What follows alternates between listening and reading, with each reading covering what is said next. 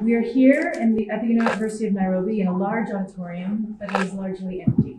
And so we hope that many of you are joining us on YouTube virtually. And if you're joining us virtually, please use the hashtag FSD Lecture to tweet or engage on social media around this event. This year, FSD Kenya is delighted to be co-hosting the annual lecture with the University of Nairobi's Institute for Development Studies. And not only are we co-hosting this annual lecture, we are co-hosting a book launch for Julie Zolman's Living on Little. And of course, Julie Zolman is our annual lecturer this year. But I'd like to take you back more than 20 years to another book that I was a part of helping get published, called The Poor and Their Money. This book was published in 2000, but I started working on the publication of it in 1999. And it is based on some seminal research that was done by Stuart Rutherford in Bangladesh, looking at how poor people manage their money. One of the pivotal ideas that came from this book was the idea that poor people save up, they save down, and they save through. And several years later, I had the opportunity to follow some of the savings collectors who worked with Stuart in Dhaka and see how they were collecting savings and borrowings, the savings up, down, and through of the people in Dhaka. And they were fintech ahead of its time. These savings collectors had Palm Pilots, if anybody can remember what those are. And they used the Palm Pilots to track the savings that these poor people were putting each day. And the picture, that a lot of the women especially were illiterate.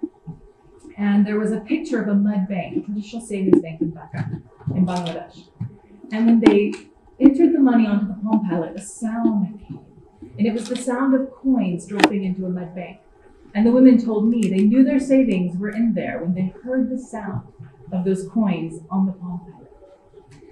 10 years later, another book came out, and I was privileged to be at the book launch with Portfolios of the Poor, based on financial diaries in several different countries. And what it was building on, it was also Stuart Rutherford was one of the authors of that. It was building on the research from Poor and Their Money, but really trying to collect the financial transactions and the financial portfolios of people who are living on little. It has been an influential book around the financial inclusion community, including here in Kenya. The founders of Mshwari read this book when they were designing Mshwari, and it helped them think about how to design products that are appropriate for those who are living on little. So fast forward more than 10 years from the publication of Portfolios of the Poor. And tonight, this afternoon, we are launching Living on Little by Julie Zolman. This book, which will be launched at the end of our annual lecture by Dr. Radha Upadhyay. I don't think the sound's working, is it? Can you confirm? It's okay? Great. Sorry. Technical difficulties. When everything's virtual, you can't tell if you're actually reaching the virtual crowd. We're delighted to be launching this book. And you're going to hear some of the stories from this book, from Julie, and some of the implications of those stories. After Julie's lecture, we've got an incredible group of experts who are going to be talking about the insights from this important research and the implications for how we in Kenya can have an even more inclusive financial sector than we do now. Julie Zolman is a PhD candidate at Tufts University, the Fletcher School. She is studying the impact of the digital economy on labor markets here in Nairobi. She's also an independent researcher and has worked with FSD Kenya for many years, not only on financial diaries, but on applying the insights from financial diaries to others, and work around gender and some other topics. I think you're going to love what she has to share with you and what our panelists have to share with you. So without further ado, I'd like to introduce the video. There's going to be a short 10-minute video. Originally, when we had hoped this was going to be an in-person event, we had hoped to have some of the respondents and some of the researchers from the financial diaries here, but that wasn't possible. And so instead, we went to them and we captured some of their powerful stories that we're about to share with you. Please remember, if you're on social media, the hashtag is #FSDLecture, and enjoy the video.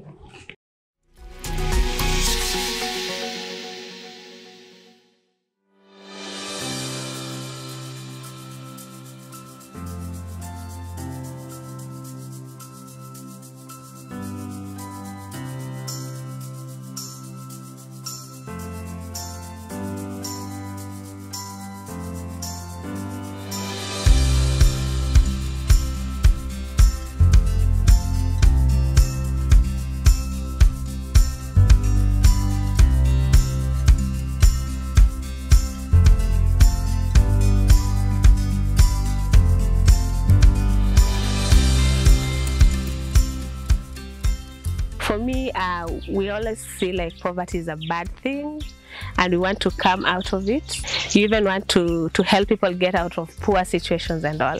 But for me, I think it's part of life. The way some people even describe it as a disease. And when you say poverty is a disease, then you mean like a huge population in Kenya is diseased. They are sick. But this is their life. Like, you might die, you might get born, live and die in the same situation. But how do we embrace it and live life in it?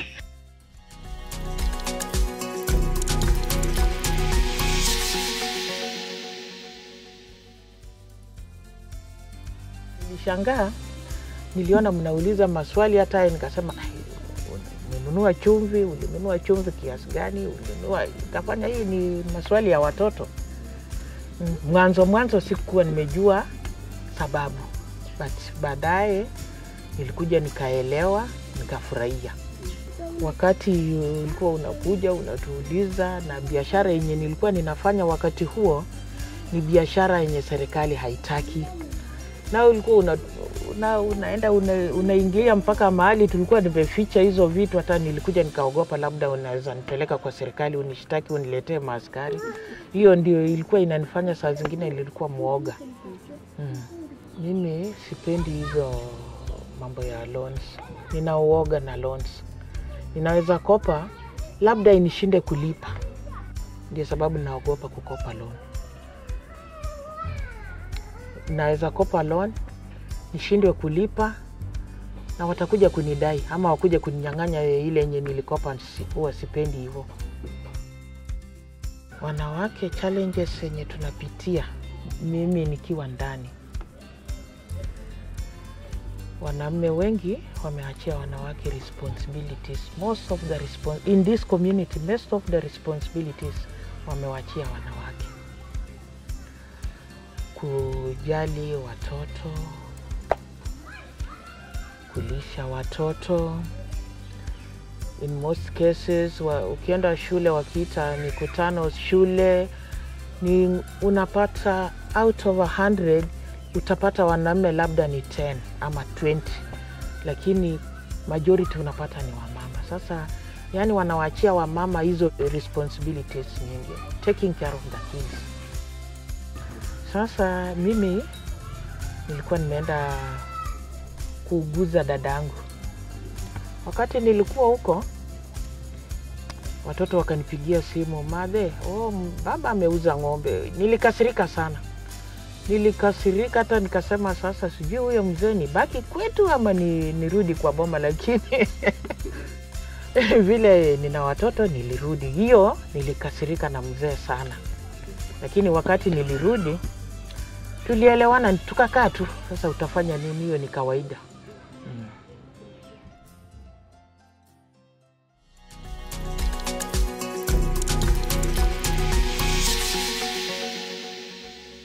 Naishi katika mtaa wa Bangladeshi. Mimi ni mama wa watoto 3.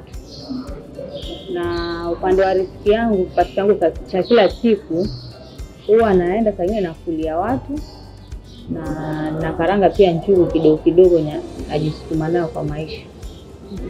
Mimi na matarajio kuwa I think Mungu anipe nguvu, anipe uwezo ili nizidi kuhustle watu wangu, niwasomeshe ili wawe na maisha mazuri, wasipitie yale ambayo mimi nimeyapitia.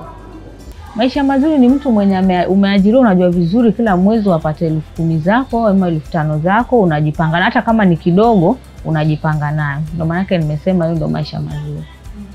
Kenya ingekuwa inajua wenye watu wanaishi huku mashinani, kuangalia venye watu wana hustle huku chini, na kuangalia wale wenye wana biashara ndogo ndogo ili promote at least kitu kama hiyo. And then kitu ya pili tena, ufisadi pia kama ungekuwa hauko at least unge benefit. Lakini kwa sasa hivi sioni, manake kuna siasa nyingi, kuna sema ni ubinafsi, yani hawaelewi kwamba watu wanapitia huku nini chini, wanaangalia zao peke yao. Mimi nilifurahisha tu, manake nilijua kwamba mtu hawezi tu akakuja tu from nowhere akaanza kukuhoji. Labda kuna sababu, labda kuna tumaini, labda kuna kitu anatafuta cha muhimu kuna labda nawafaitia kule, labda kuna pale anaweka mezani anataka kujua Wakenya wanaishi vipi wa chini. Manake kulingana na hata wabunge wetu, hakuna mtu yote mwenye amefanya kitu yenye mnafanya. Hakuna mtu yote mwenye amefika katika mlango wa mtu akamoji wewe unaishi vipi. Kwa na sasa mpaka saa nyingine nalia. Saa nyingine sasa amekuja tukishare naona at least nimetulia. Hata kama hakuna chochote alikuwa ananipa, lakini hiyo kushare na yeye ilikuwa inanisaidia. Mimi naona mimi niko sawa, pale nimefikia niko fresh tu.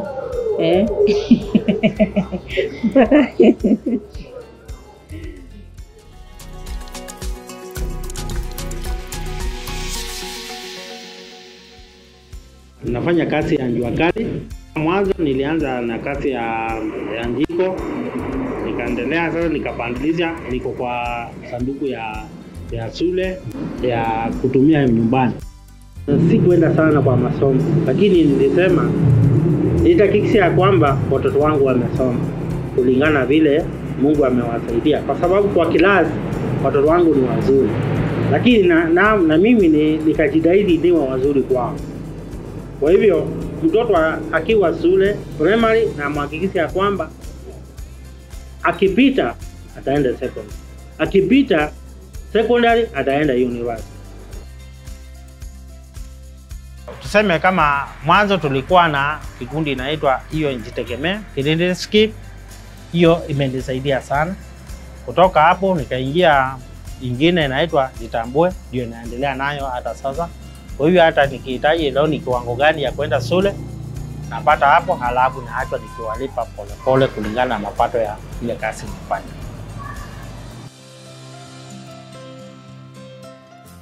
Kusema kama equity kama vile iko na wanaangalia wananchi, kusema kama mtu akitaka 2,000, akitaka 3,000, ukitaka 5 unapata. Na hao wenye kukopa pesa kama hizo ndio wengi. Safaricom wamefanya kazi nzuri kuhudumia wananchi wale wa chini na wale.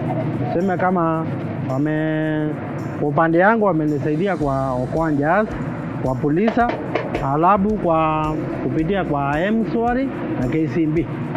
Lakini sasa kile nataka wangalau wanjaribu kuangalia ni ile limit ya polisa. Walianza kunipatia 900. Sasa hii inaelekea miaka 2 na bado hawajaongeza. Sasa ukiongeza hapo watanisaidia sana na wasaidie ule mwingine.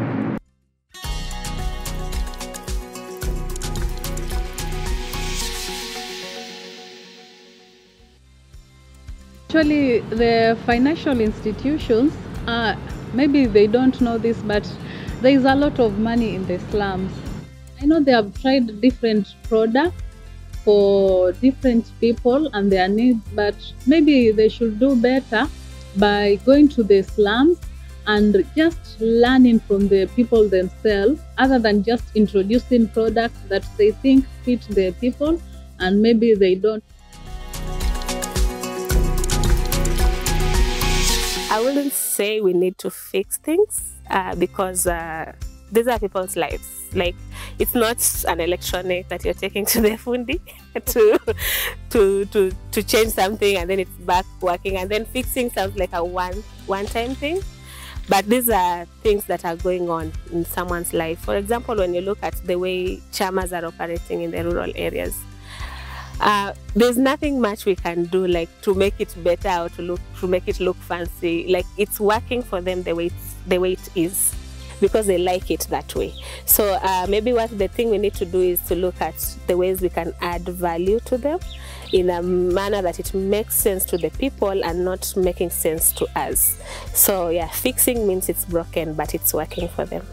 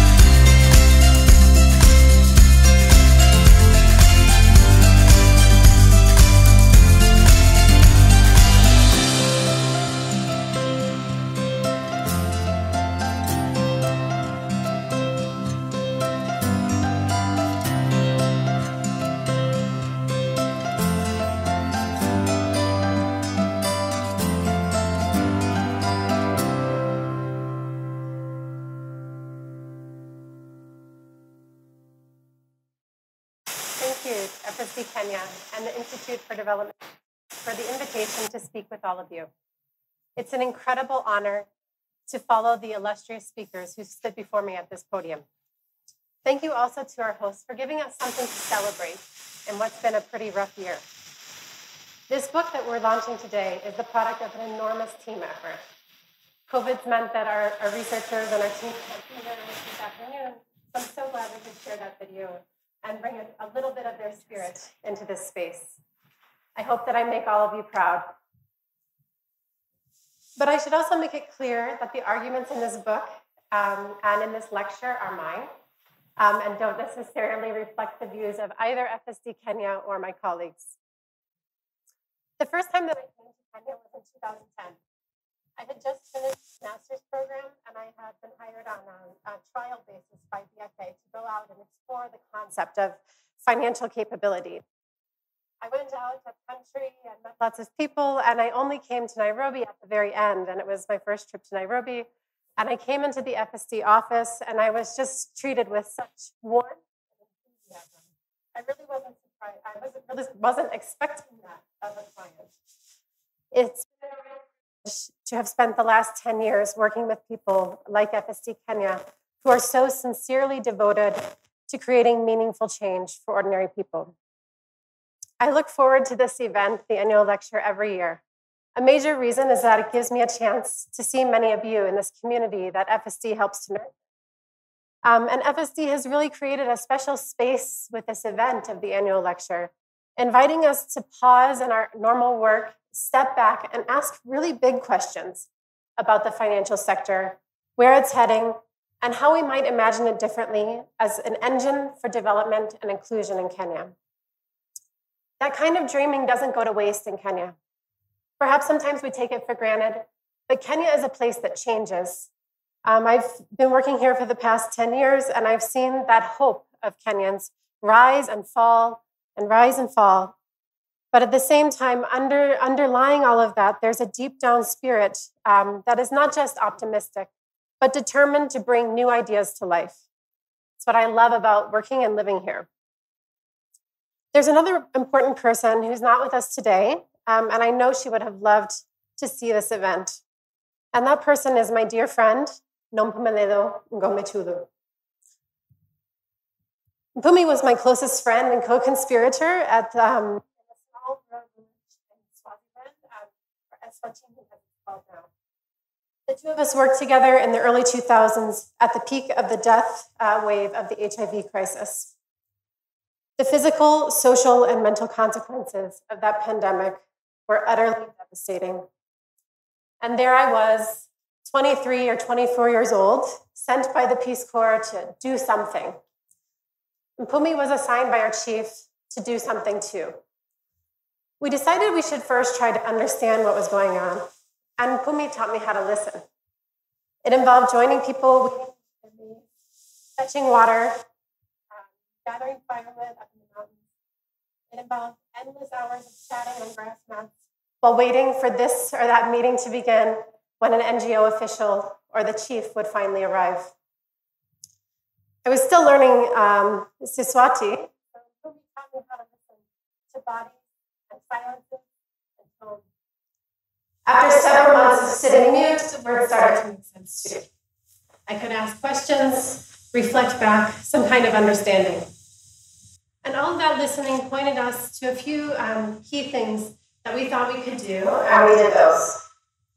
Last year, on December 23rd, as I was getting all ready for the holidays, I got a text from a friend in the village that Mpumi had died. I'm told that she went to the hospital to deliver her baby, and that she died while waiting to be seen by a doctor. I'm so sad that Mpumi is not here to see this lecture, and where all of that listening that she taught me has led. I'm also outraged that so many women in Swaziland, here in Kenya, and even in my home country of the United States, face that fate when we have a world in which the solutions actually already exist. Mpumi's death reminded me about the themes of this book that we're launching today, which asks, what use is finance, tech, and our other development tools in actually building a society that creates possibility for everyone? What would we do differently if we really understood people's development challenges more holistically? The Nobel-winning economist and philosopher Amartya Sen argued very famously that development is freedom. He argued that meaningful development gains would involve grappling with questions of governance, not just economics. Much of his early work was around famine, where he showed that avoiding mass starvation was not a question of the economics of food production, but rather the politics of its distribution. I was recently rereading Sen's 1977 paper called Starvation and Exchange Entitlements, which tries to explain the causes of the Bengal famine of 1942 to 44, which killed 3 million people. Sen shows that as the famine approached, and even as it started claiming lives, the government was tracking food availability. As you can see in this slide, the fluctuations in actual food availability in the area were actually relatively minor. It was hard to see that a crisis was developing under the surface. What officials were not paying attention to was the price of food, and in particular, the purchasing power of landless laborers.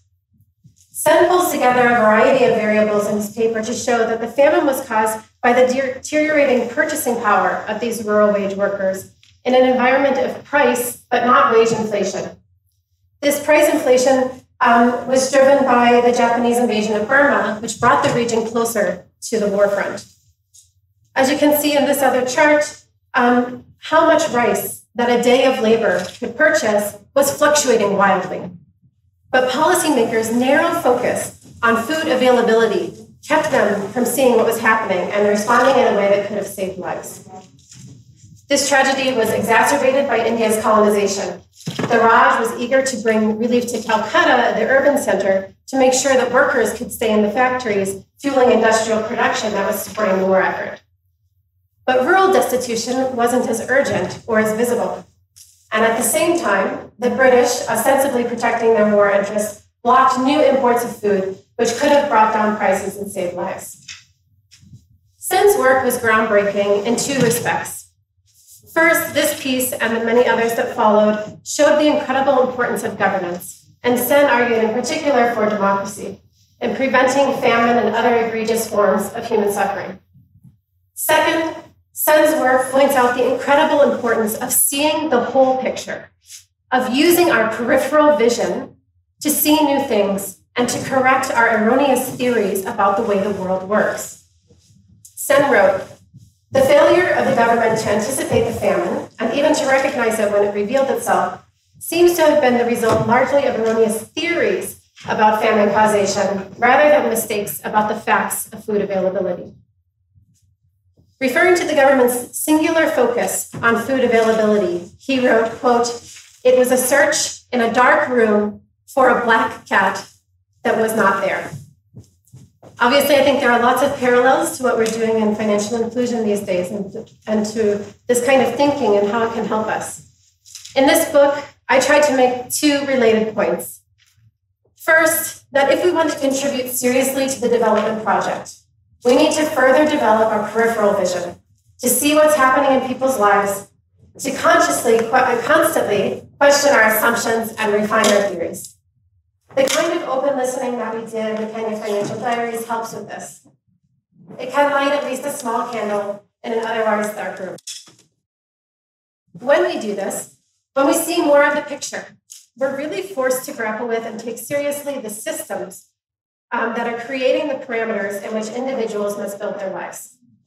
Often it is those systems that are holding people back from development. This book that we're launching today is based, as I've mentioned, on the Kenya Financial Diaries project. And as Tamara mentioned, we did not invent this methodology. We are part of a tradition where we have learned from the likes of Stuart Rutherford in The Poor and Their Money, or Stuart along with Zero Collins, Orlando Ruthven, and Jonathan Mordock in Portfolios of the Poor. These were really powerful pieces that gave us a whole new appreciation of what it meant to manage money in poverty. The financial diaries follow the same individuals over time to track their financial patterns in very careful detail to generate a deeper appreciation of their livelihood patterns and their financial needs. Here in Kenya, we had a team of about 15 full-time staff working with about 300 families spread across 5 areas of the country and tracking about every 2 weeks over a period of 18 months. For 12 of those months, our visits consisted of cataloging every single transaction that the family could recall in the intervening period. Every shilling of income, every shilling of expenditure, every purchase of chumbi, as Rosemary tells us, and every movement in and out of savings devices and credit devices. We captured the stories that went alongside these money decisions, and over time we learned about people's struggles, their achievements, and their personal ambitions. We've had the lucky chance to follow up with this sample in 2015, and again to get in touch with them in 2020 as we try to really understand the impacts of COVID-19. Our study was commissioned by FSD Kenya with additional funding from the Bill and Melinda Gates Foundation. Both funders were hoping that the insights from this work would help contribute to a new era of financial services that could ride on the rails of mobile finance and agent banking. For several years, we used the insights from this work to do exactly that. But even as we moved through that process, we realized that we had more to say. Things that weren't so directly about immediate financial solutions, but were rather about development itself. By following the money trail across the sample, we realized that experiences that sometimes seemed idiosyncratic at first often reflected broader patterns, common systemic barriers that were keeping people from fulfilling their full potential. While we were focused on how people were managing money, our participants were busy trying to live on little money. This book is an attempt to share those stories, to paint a picture of what it's like to build a rich and full life within the constraints facing ordinary Kenyans. Of course, finance enters all of those spaces and also interacts with these systems, reinforcing and sometimes challenging them, often without providers even knowing it. Very early in this project, I was with Nikesa, who you met in the video, and we were visiting a respondent we call Mama Moses, who was very, very poor, and she was at the time on house arrest after being caught selling changa. She was an HIV positive mother of 5, and her husband didn't support the family. She had also taken in a friend of her daughter's who was an orphan and had nowhere else to go after she split up with her boyfriend. Changa selling was the only way that Mama Moses felt she could earn enough to pay for secondary school fees for her kids. And even with that income, it wasn't enough. She had built up such a big debt at the school that her daughter had to stay after school to help work at the school and help work off the debt, which made it very hard for her to study when she came home late in the evenings to a house with no electricity. With few other options and being confined to home, Mama Moses kept brewing changa. The day that I was visiting, things were extremely strained.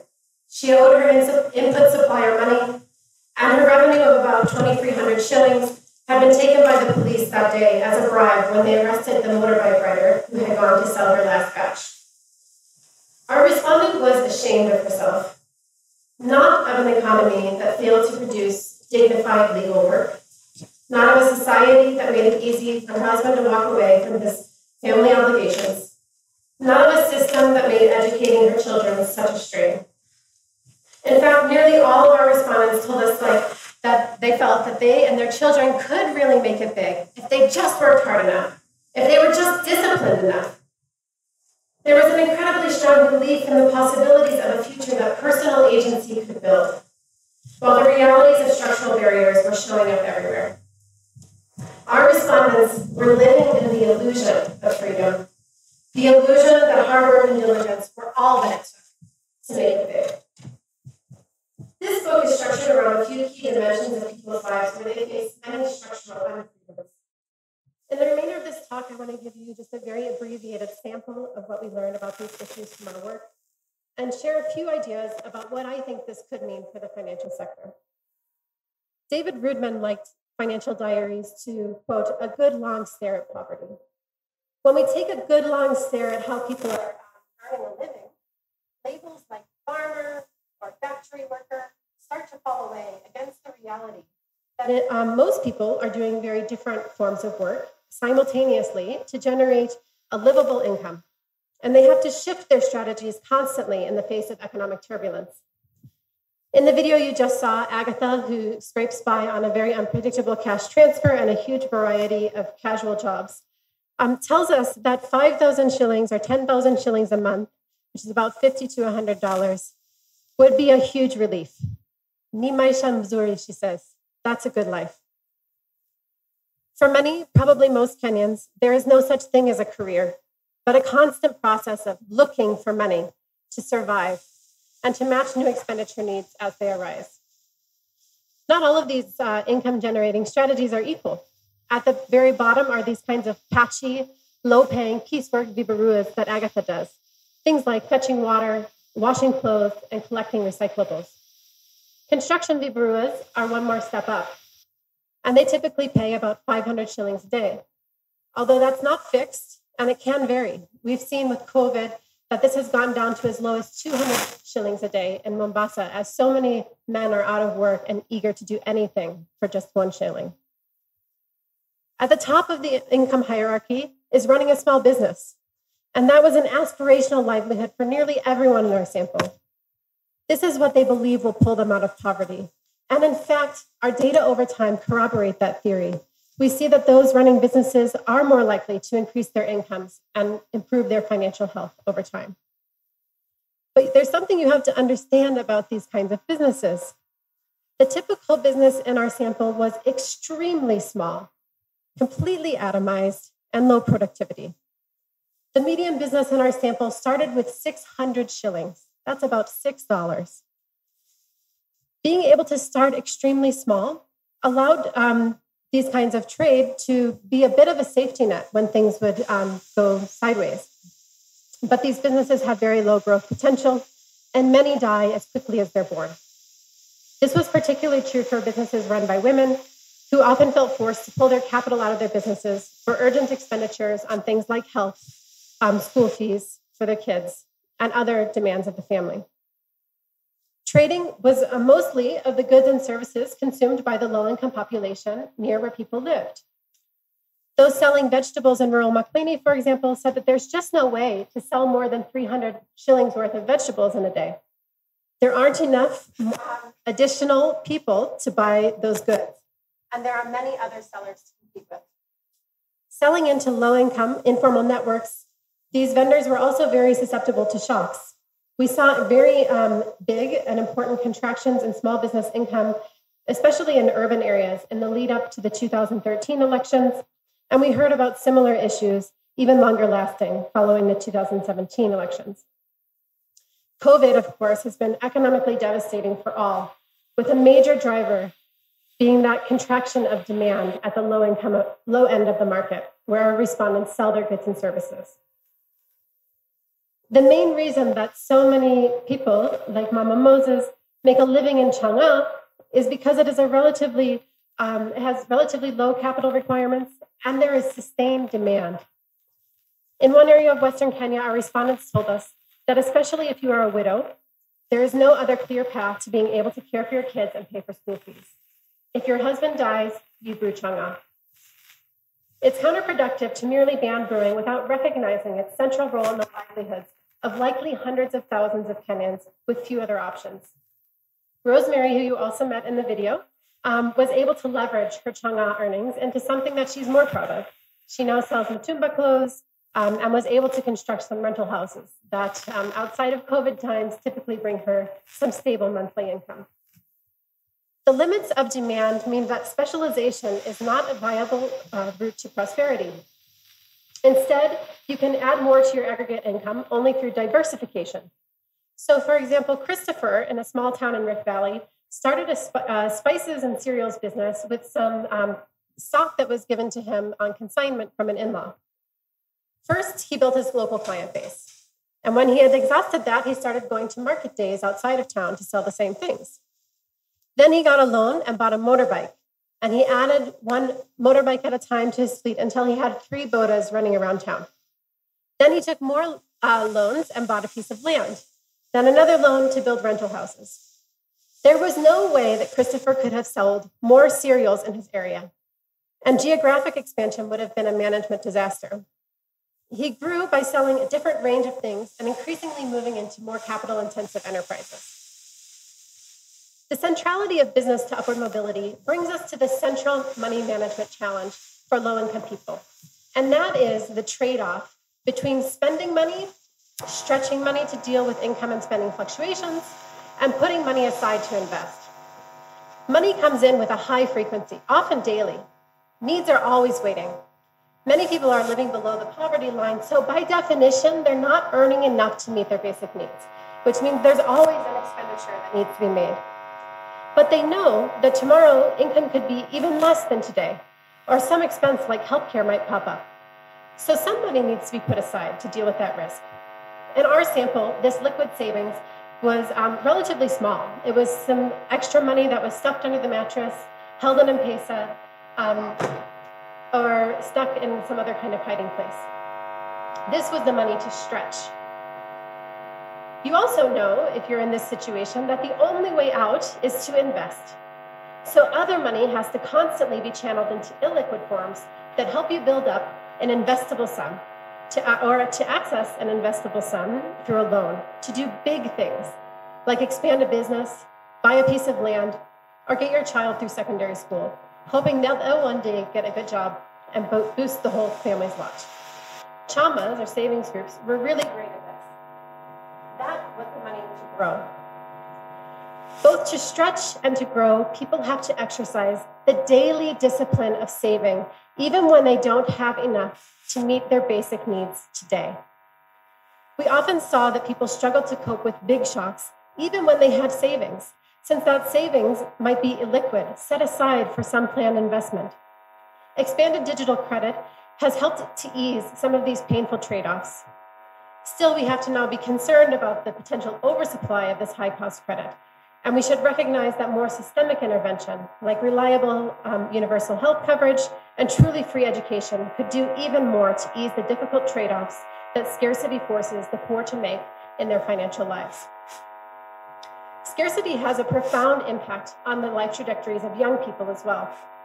We saw incredibly bright students pushed out of good schools when their parents could not consistently come up with the money for fees. We saw these young people worry, watching their parents really struggling to come up with school fees, and that, plus the ever-constant temptation for quick money, lured many young men out of school and into gangs and other criminal activity. For girls, a pause in education too often meant an early pregnancy, tethering them to a universe of opportunities that were much smaller than what they or their parents had hoped.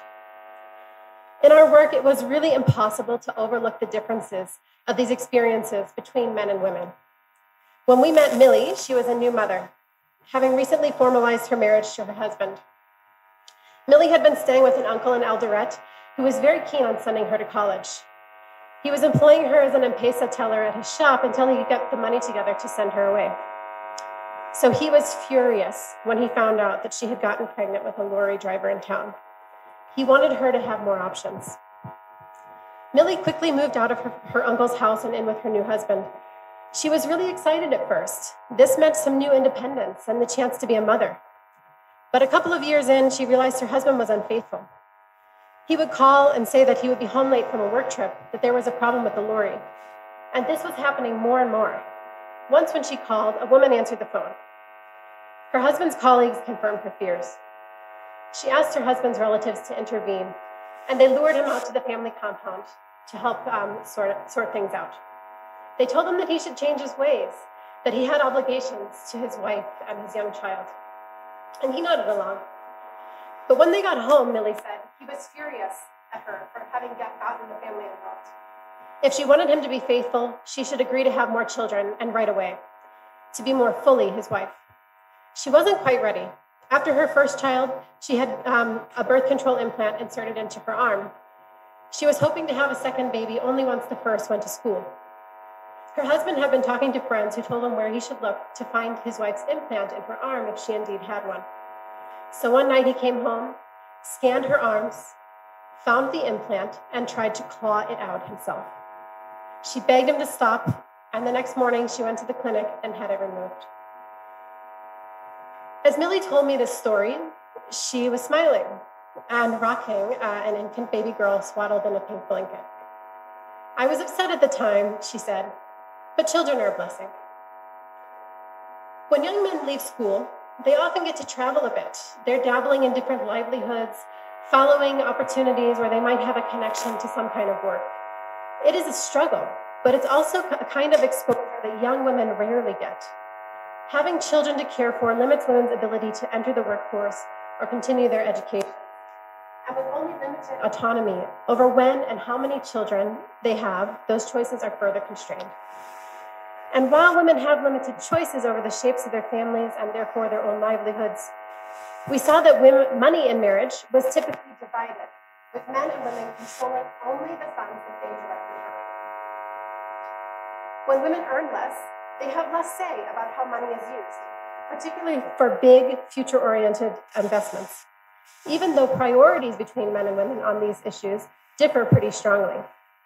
Nearly all families told us, for example, that school fees are the financial obligation of children's fathers. Mothers were not to question whether that money was saved and going to be available when schools opened, but often women would discover that their husbands didn't have the money. It hadn't been earned, or was spent on something that the husband valued more at the time, and that might be a business expense, electricity, land, livestock, and not uncommonly, a second family. But women's high prioritization of education meant that they often dug deep to find some way to backstop and make those payments. They would pull money out of their own savings, out of their business capital, by borrowing from traumas and microfinance institutions, or by selling small assets, often chicken and goats. The division of household financial responsibilities and the necessity of bringing your own money to the table to have a say in big decisions has important implications. So, for example, a number of women told us that they lost power when their husbands got formal jobs. Before their husbands had formal jobs, both of them were paying for some of the day-to-day needs within the household. But once their husbands had a monthly paycheck, they got to get all of that money in a lump sum. So suddenly, women were spending more and more of their own money on managing the household, which meant they had less to save. And when it came time for a big decision, they had zero voice in how that money could be used. Tensions within the family often cause women especially huge amounts of anguish and stress. While burdened by children and domestic responsibilities, they were not free to work the same way as men. And yet men's responsibilities to provide, especially in the long term, were only very loosely enforced. Healthcare was a whole separate realm of financial stress. We did not really need financial diaries to tell us this. The 2018 Household Health Expenditure and Utilization Survey shows that 1 million Kenyans are pushed into poverty every year by out-of-pocket health expenditures, and that most of this comes from outpatient care. It shows us that we also need to pay attention to spending that doesn't happen when it should.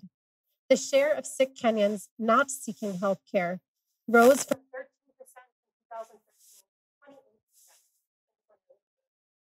The lifetime odds of a woman dying in childbirth in Kenya are about 1 in 69, which is slightly better than the regional average of 1 in 58, but still more deadly than COVID-19. In the diaries, we find the stories that help us understand what's happening. We saw that even with outpatient care, poor quality of treatment and diagnostics meant that a visit that might cost 200 shillings at the first instance was often compounded several times over, as people went back to hospitals and clinics several times to try to get a correct diagnosis. Those delays often resulted in deteriorating health, lost incomes, and in some cases, death. This is a quality tax on the poor that undermines initiatives like free outpatient care, particularly when public facilities do not have medicine on hand. Even in the face of initiatives to lower care costs, such as free maternity care, we see that management problems can make these initiatives fail in practice, with devastating consequences. One of our respondents in Coast, for example, was really banking on this free maternity care, but when she went into labor, public hospitals were on strike. She needed an emergency C-section and was forced to come up with 60,000 shillings instantaneously to pay the private hospital to save her and her baby's life. Sandra, near Eldoret, received free antenatal care visits, which she was very happy about. But when the checkups revealed that she needed a blood transfusion, she was asked to pay 50,000 shillings for that, about $500. Her husband decided that that was too much money, that they should just take their chances. She miscarried at 7 months and needed $45,000, about $450 for emergency treatment. With no other choice at that point, her husband raised the money from his savings, by selling a cow, and by borrowing the balance from friends. Her loss was devastating, and she blames herself. She says it was her fault that she wasn't able to earn more money. If she had more money, she could have ensured better nutrition for herself and been able to help pay for that transfusion. We saw the life-changing impacts of losses like Sandra's, or of a boy in Western who became incontinent after an injury and has since dropped out of school, unable to get the kind of treatment that would help him live a normal life. We saw what it meant for a family when poor medical care led to death. Financing healthcare is not easily done through insurance or health credit. For one, health insurance is better at covering low probability events. Even NHIF at the time of our initial study covered only inpatient care. But we saw in the diaries, as in the larger Kenya Health Expenditure Survey, that a huge burden of out-of-pocket expenditures are actually on outpatient care. The ordinary burden of basic care is itself too high. It's only partly a problem of poor timing, which would lend itself to a credit solution. The extra challenge is that the poor face many risks, not just health, but in agriculture, in the loss of a main income earner, in fire, and in other kinds of disasters. In already constrained budgets, it's simply not possible to afford to cover all of the risks that they face. And even when they do invest in insurance, we saw that it does not always work for them. When Evans brought his newborn to the hospital in 2017, his infant had a sinus blockage that was causing him to stop breathing, so he had to go to Kenyatta for surgery. Evans had been paying NHIF for the family for years from his chips and Matura business. The cashier at the hospital ripped up his paperwork in front of his face when he could not produce the newborn's birth certificate. Mind you, it was a newborn. He had to come up with 32,000 cash to cover the hospital bill, which accrued an extra 1,700 shillings every day while he tried to raise that money. It took him 3 days, and after that incident, he stopped paying for NHIF. What's the point, he asked.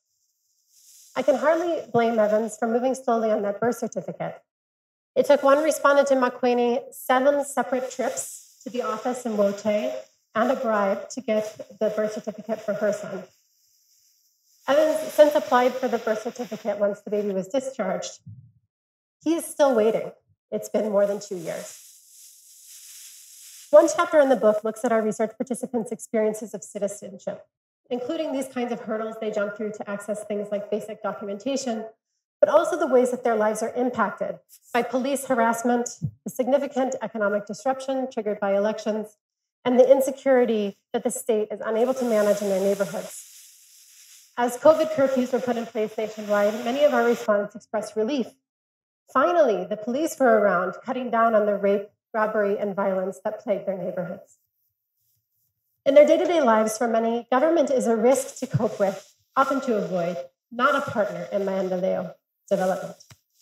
To be fair, our respondents didn't expect much more.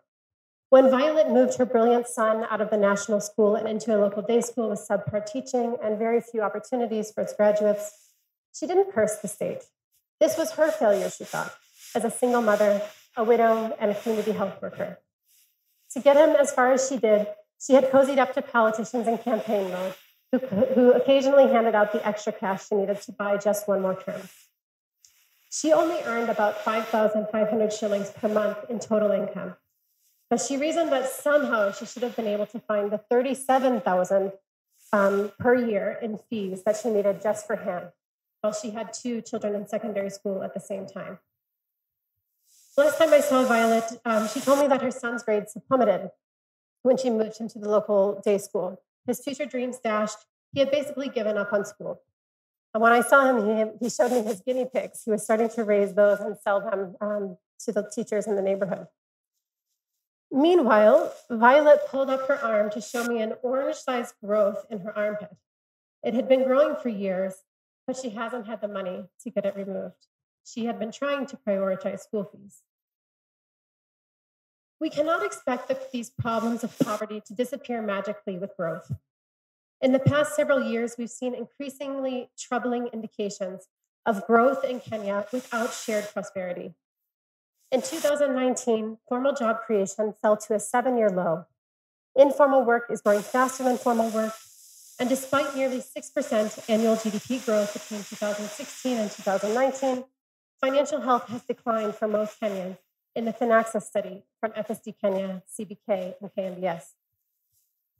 We've already heard about these worrying trends around the increasing difficulty that Kenyans are facing just trying to finance healthcare. Amidst all of this, ordinary people are still trying to invest their way out of poverty. They do believe they can make it on their own, but that is an illusion of agency that is only partly true. The point of all of this is not to leave you in despair. Instead, I think these stories invite us to imagine new kinds of intervention. Traditionally, the ideas of finance implicitly reinforce the ideas of personal agency. Your savings reflects your character. We call it credit worthiness. It's about how much you hustle, your commitment to repay. What would it mean for practitioners in finance to see and engage with the systems that I've been talking about? I'm very encouraged that FSD Kenya and the FSD network more broadly are asking these questions. They are, for example, developing more work that brings finance closer to livelihoods and the real economy. They're paying much closer attention to outcomes like financial health rather than account ownership. And they're doing a lot of careful thinking about segmentation in the market and how finance might better fit with people, for people with a wide range of different kinds of needs and constraints. But I think the implications could be even broader. So for the sake of time today, I'm just going to offer a few ideas. And I hope our panel will have a lot more in their discussion. First, in retail finance, I think much more could be done to dismantle structural gender barriers. Financial services today are not neutral. For example, on what criteria do our algorithms assess credit risk?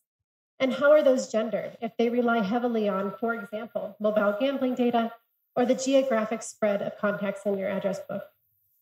In Uganda, a study I helped colleagues with found that loan officers were more likely to conceal loan costs from female borrowers. Are financial institutions policing themselves on things like this? Recognizing structural inequalities facing women, I might ask, are we actually providing efficient and fair recourse mechanisms for low literacy and low mobility populations? Do our female clients actually need financial literacy training, or do couples need joint support and financial planning? When we're creating a payment channel for household production on things like tea or coffee, other cash crops, should we consider designing split payments so that both spouses are getting a share? What kind of supports are we providing clients registering and enforcing their wills? Might we even imagine new partnerships that matter for women's financial lives? For example, could financial sector providers partner with contraception providers or agrovets to protect women's livelihoods and assets in the same vein as bankers have partnered with home builders, car dealers, and even tractor sellers? In the health space, I think we need to recognize the limits of private financing solutions for the poor. Once we do that, we can ask, what is the role of M-Pesa and private banks in supporting efficient UHC rollout? How might we better align financing solutions with care quality through, for example, increased disease surveillance and secure electronic health records? How can we best fit with stakeholders in making these systems actually work consistently and reliably? My third idea is for people like me. For those of us who are international, can we do more to restore agency to the beneficiaries of our interventions? When foreigners, including do-gooder consultants and researchers like me, donors, and even foreign private companies come to Kenya, we often sell our ideas directly to governments as if they are purely technical and apolitical. At the same time, people like me have little long-term accountability for the impact of our interventions. Financial diaries show us just how important it is to amplify the voices of ordinary people and to support their agency in the ways that policies are developed and implemented. Instead of rushing out solutions, what if we developed new approaches to partnership that genuinely reinforce democratic processes rather than circumventing them? What if we instead embraced slow policy? In our historical moment, many of the advances in development are tech or database. We're talking about credit bureaus, digital identity, e-government, electronic health records, and those come with many new risks, some of which won't be anticipated by people like me who don't fully understand the local context and who don't have to live with the consequences. We should at the very least ensure that citizens have a powerful voice in key decisions around how these new systems develop and are managed. And finally, some thoughts about building opportunities for youth. Often those troubled by issues around youth unemployment have targeted interventions at young people themselves, including training, access to credit, and preferential treatment for government tenders. But if we zoom out, we see that youth are trying to make it in a system that isn't ready to absorb them. Perhaps the questions we should be asking are, how do we keep kids in school longer? Particularly for girls, this is about harvesting the tremendous social, not just economic, returns to a longer education. Second, how do we create career paths for young people as employees within firms where they can become world-class professionals? We will always need entrepreneurs, but even more than that, we need firms. Firms with the kind of productivity offer the productivity gains that provide a long-term platform for Kenya's growth and that can continuously build human capital through actual career paths that allow continuous learning and allow us a chance to build on the tremendous investments Kenya has already made in opening up tertiary education. Being part of this Kenya Financial Diaries project has left me in awe of what people have overcome and what so many have already achieved. There actually is some space for modest progress at a household level, even if that progress is uneven and not linear, but much more is possible. What if we all stopped being content with, quote, low-hanging fruit solutions, with quick wins and small marginal gains? There's nothing wrong with those kinds of interventions in and of themselves. The trouble is that that kind of thinking sometimes inhibits us from doing the hard work of changing systems. They have been a substitute for building freedom. Finance and technology could be powerful tools in this fight, but that depends on how we use them. Neither this talk or this book are the final word on any of these questions, but I hope as we close, you have some new ideas. Perhaps you have a better sense of where your own work fits in these systems that govern people's day-to-day lives. Seeing those systems and working to refashion them is the work of a society. I want to close with a final quote from Amartya Sen in his book, Development is Freedom.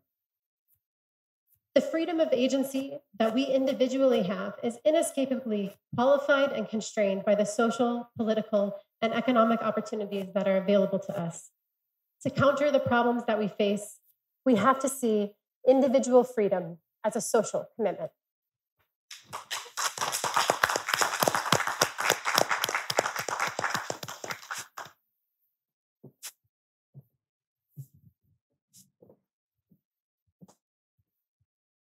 Thank you very much, Julie, for that moving speech and all the insights that you've been sharing with us through the Financial Diaries process that you captured in the book, but also in the Financial Diaries process that we've been going through during the COVID-19 pandemic. So thank you very much, Julie, for that. So now we're going to switch gears a bit and we're going to start a panel.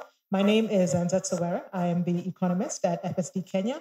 And so I'm just going to welcome the panel. And as I read your name, please just make your way to the stage. We have the honor of having a very distinguished panel with very deep expertise and very well respected in their fields.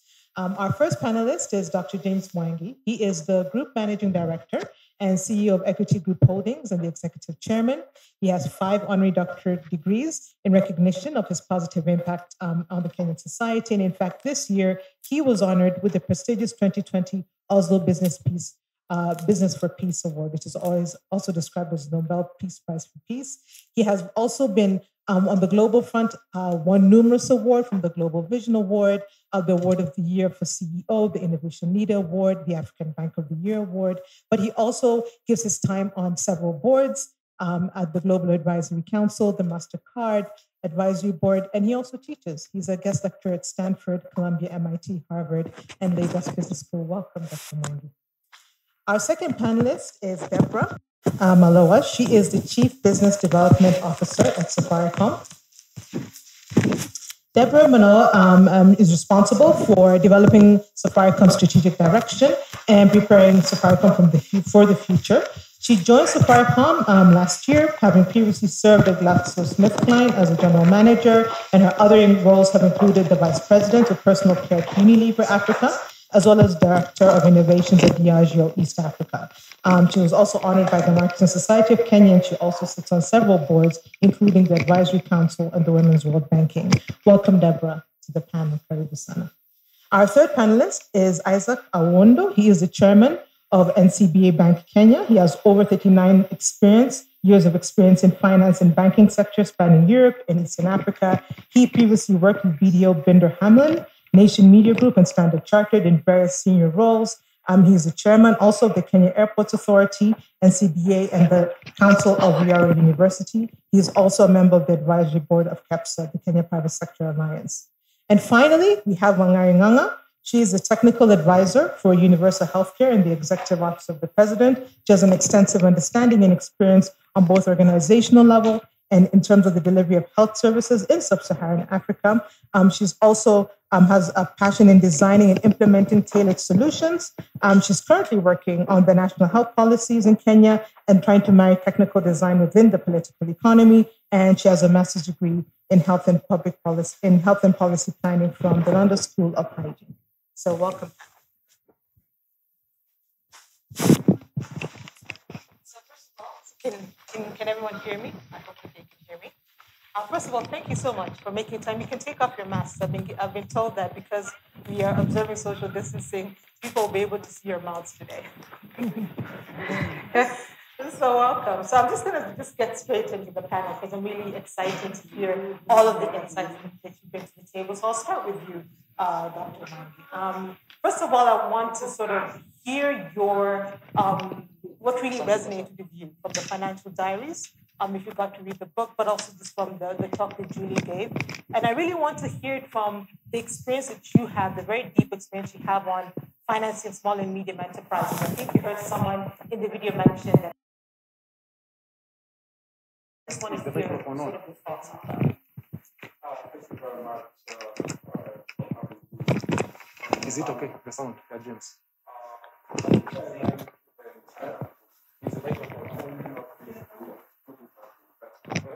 Talking about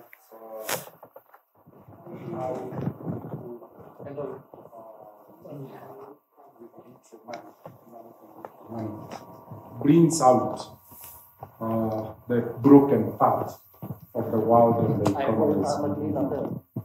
And the timing of releasing this book is very special because COVID on a global scale have exposed what is not what. But people are looking for empirical data to confirm that. And there couldn't be a better empirical data than what is contained in this book. Because it's a research book, it has all the data. It's not about statistics, it's about lives.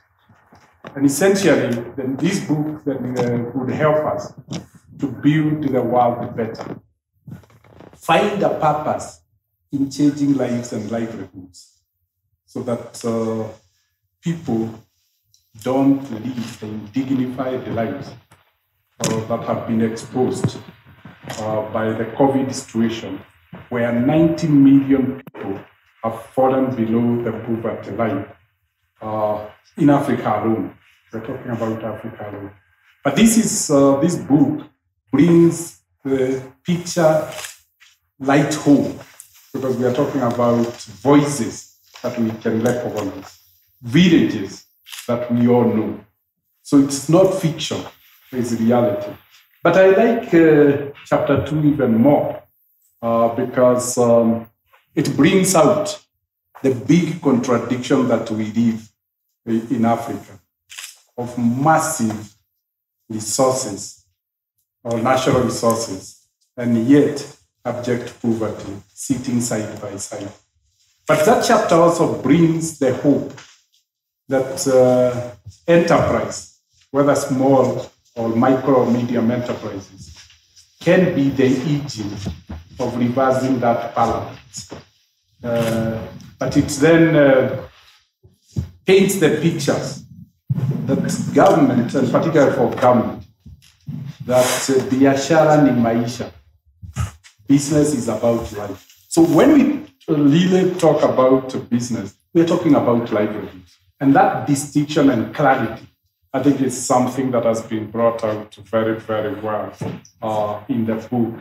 And hopefully appropriate policies would then be developed to really institutionalize. It also paints the picture of the greatest opportunity of investing to formalize small micro businesses, and what opportunities in terms of jobs and markets for value chains that could be created. If we only invested a little bit, both in policy and enabling environment and government focus. Well, let me stop there. Thank you so much for those insights. And I want to just pick up on that maybe that, you obviously sitting at Safaricom, and again, Safaricom was one of the institutions mentioned there in terms of relevant solutions that are helping low-income individuals. So as you're reflecting on the book and sort of the lecture, I really want you to share some of the key patterns that you see in how a lot of, normal average, often low-income Kenyans interface with sort of the work that you do to lead the policy. Yeah, no, thank you very much for that. I think the book was extremely insightful, going beyond just the quantitative impact of living on a little to actually addressing the question of human dignity. But I thought it also offered great insights in terms of what exactly people are going through and how they're actually getting behind these economic challenges. For ourselves, when you look at the key patterns there, M-Pesa was actually launched in 2007, and it was launched on the same principle of how people struggle to actually send money to another person without impacting, for example, the economic cost of that. You actually have to physically go and give somebody the money that you meant to send through. And addressing that issue of peer-to-peer sending was one of the breakthroughs on M-Pesa, because it saved on time, it saved on cost, and actually enabled people to send money right through. So that pattern of peer-to-peer still remains true today. Secondly, you look at, from the low-income perspective, the low-income tends to be net recipients. And when you look at migration of money, urban-rural is still true today. Most of people working in, and Julie actually attributed a bit in her book on that, people working in the cities, etc., sending money to the rural areas, that remains a key pattern today, where you see the urban-rural migration of money and the shifts of money. You're seeing that in M-Pesa. And then lastly, I would say, when you look at micro-lending and the ability to access credit, and M-Pesa enabled that in products that we co-partnered with CBA and Mshwari in 2012, KCB in 2015. Before, people would take about 3 weeks. You needed your ID, you needed heavy documentation. Financial inclusion was under 20%. But today, with just your phone, you're able to actually access credit. And around 21 million Kenyans now can access credit through M-Pesa, through Mshwari, through KCB M-Pesa. So that has enabled an unlocking of credit access. And that's the continuous pattern that we're seeing today. Thank you. So let me move to you guys. I mean, obviously, you are an experienced banker, and you understand, how particularly the banking sector in Kenya works. And one of the broad concerns is that often doesn't interface very well with low-income Kenyans. So I just want you to explain, as you're reflecting on the book again, as you're sitting in a formal financial banking institution, how do you tend to see low-income Kenyans interface with the products and services that you do tend to give? Thank you very much, Zessa. I enjoyed reading the book, and I think the book brought out an interesting perspective about life in Kenya. And before I come to the specific question, it's a reflection, which I think was very important for me. I think the fact that the book brought out an element of dignity, which everybody is looking for in life.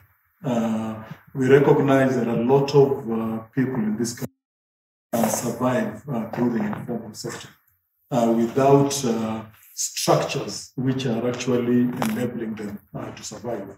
What do I mean? They basically rely on their wit and their ability to connect for them to be able to survive, with very, very little being done from a formal basis to enable them. Yet, they are actually spending time and ensuring that they don't go out and beg. A lot of the cases which were highlighted were people who are trying to do something to enable themselves live from day to day. And I think that's really truly the story of Kenya and the story of Africa. In any part of Kenya or any part of Africa you travel to, you will find that without the informal sector, actually a lot of the countries would not really make true progress. So I think that the book brings that out very, very strongly. If I now begin to relate it to the banking side of things, I think critical to recognize that a lot of these people, despite the fact that they are living off little, still think about putting something aside for the rainy day. So creates a huge saving culture which exists, which has been built over time from originally putting money in a little tin, putting money in post offices, and now putting money in a phone, or saving your money within the phone. We've seen that very successfully occur within the partnership we have with Safaricom on insurance, where actually a lot more people save than borrow money. So I think it says something about what the use of modern financial tools can actually do to facilitate poorer people have access to financial services. I think the second thing, which access to credit is something for many years, many of us presented. Through some of the research we did with FSD when we were setting up insurance, one of the key messages which kept on coming out all the time to everybody we talked to was the fact that they wanted to be able to access credit with dignity. And what do I mean? Dignity means that I don't fill a form and go into a bank and run the risk of being told no in front of many people. Dignity for a lot of these people meant tell me no, yes, and we tell a lot of people no from an investment perspective, but nobody else knows that it is. And I think that what technology has been able to do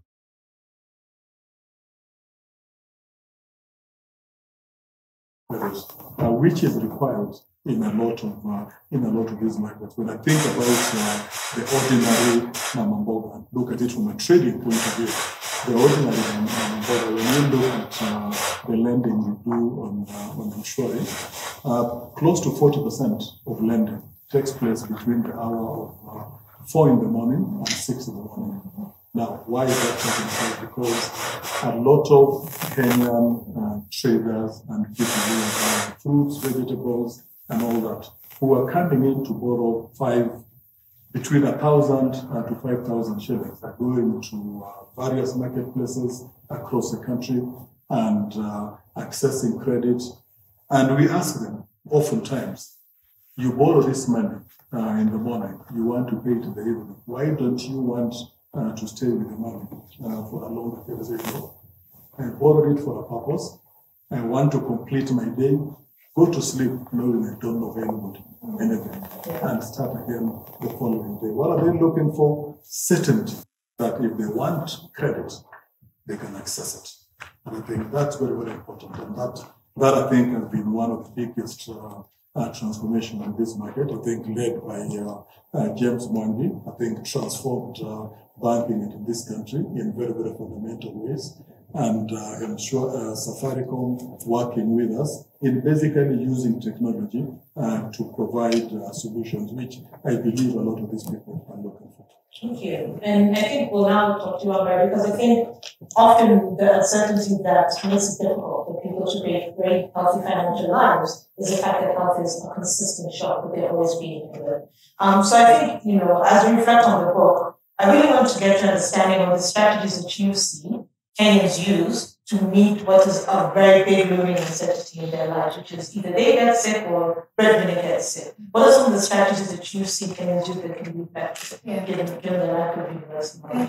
Thank you, Jesse, and thank you to Tamara and the team at FSD for inviting us for this talk. I'll take on exactly that last point that Isaac mentioned, uncertainty. So people are looking for certainty, and that's exactly what you can get with health. And the most important reflection for me from this book is a point that Julie made during her lecture, that it's probably time we have a fundamental paradigm shift in how we finance social infrastructure. All through the financial diaries, a lot of talk, a lot of voices we are hearing, not too much on physical infrastructure. Nobody complained about how the road was built. Nobody complained about how the dam was built. But they complained that there was not certainty that every time I needed healthcare, I got it in the right quality and exactly when I needed it.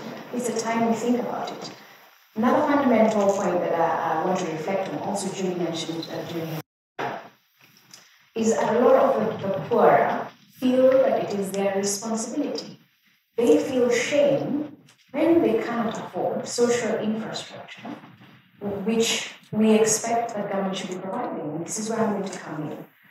It's not often that political ambition matches right up with a social fabric need. This is universal health coverage. What have people been doing? One, and very sadly, is foregoing care. I want us to count that as a strategy to finance care. The lack of care, and it has detrimental quality. We must not forget it. We can't assume just because the spending is low, and I think this point came out very clearly in the health chapter. Clearly, you can see the chapter, I know why I wrote that. Very clearly in the health chapter, some spending as little as 50 shillings. It's very expensive when you don't have it. Some spending, I think the mean was something like 3,000 a year. And it sounds doable, if you put the effort, as we've just discussed previously. What happens when you don't have it now? And this is what happens when you need health. So I want to count foregoing care as one very expensive way of meeting financial costs. 1. 2, borrowing. You borrow from anyone, anywhere, however you can. From your uncle, from your friend, you borrow. 3, you show up, you get care, and then get detained because you couldn't pay the fees. 4, you sell your assets. And I want us to count each one of them. More and more, since the financial diaries were done till now, a lot of it has changed. A lot of gambling policies, which have benefited majority, but to some extent. What I love about this book is that it forces me out of the quantitative analytics. We spoke about this before we walked in. It forces me out of that space from just looking at the numbers. Out-of-pocket spending in health in Kenya is 26%. What does that come to? It comes to about 118 billion. That's how much we spend on health. Let's disaggregate that against the wealth quintiles. How much are we paying? When we say we've got 20% access to any child from the country, let's disaggregate that again into wealth quintiles. In the wealthiest quintile, 88% of Kenyans have NHIF. In the poorest quintile, 4%. So we need to really, really think about it. And I'll give this example that I like to give in other spaces. And we did mention that I'm also a lecturer. Everyone knows that. So I'm going to let you first. Thika Super Highway. I was born on that side. So I saw the new road be built. I didn't see the old one be built. I saw the new road be built. When it was built, I was in medical school. And so the financing that I, Wangari Ng'ang'a, contributed towards Thika Road was indirect tax. But the bread I bought from the canteen, I went to this school, by the way, very proud alumnus. The bread I bought at the canteen, that was my contribution in terms of tax than that paid for that road. My seniors here paid a lot more. Those who are yet to be born, or those who are born 5 years behind me, paid less than I did. Today, on that road, my senior James Mwangi cannot use more than one lane. He uses the one lane that I can use, that Anzese you can use, that all the voices we've had from the Living on Little book can use. Why don't we think about it that way? That because James got to pay a little bit more, then I get to benefit. I'll pay for a little bit longer, and for that person who can't pay as much as I did back then and still continue to pay to maintain the road can still access it. One lane for one person, doesn't matter if you have 10 cars or you have no lanes. One lane. Can we think about how to fundamentally change how we finance social infrastructure and then give those who are struggling every day, living, as Julie said, when we're busy tracing, cataloging each expenditure, each source of income, they were living. So let's let them live. And they've got the right mojo, the right attitude, the Kenyans being Kenyan, characteristic. But I should be there, and we are. And as you know, about 3 weeks ago, we launched the Universal Health Coverage Program, biometric registration. We're targeting 1 million Kenyans.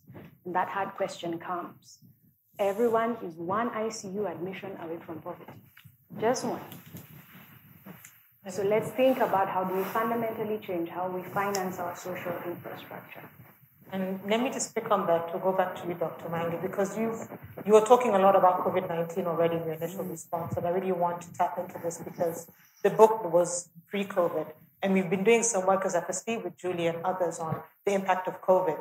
And so I really want to get a sense of the impact that you've seen, particularly on the SMEs that are financed through Equity Bank as the first. But I also want to see what effective coping strategies have you seen, particularly those that already had loans that had been provided by Equity Bank to whatever business that perhaps they were running or personal expense. What effective coping strategies have you seen Kenyans demonstrate during COVID-19 to sort of meet this exogenous shock that they're facing? Thank you. I think the impact of COVID is very multidimensional. For the SMEs, because we are interacting with them maybe on a daily basis, the biggest challenge has been social cycle. Essentially, it boils down to what was just said here, uncertainty. And it goes beyond uncertainty to fear.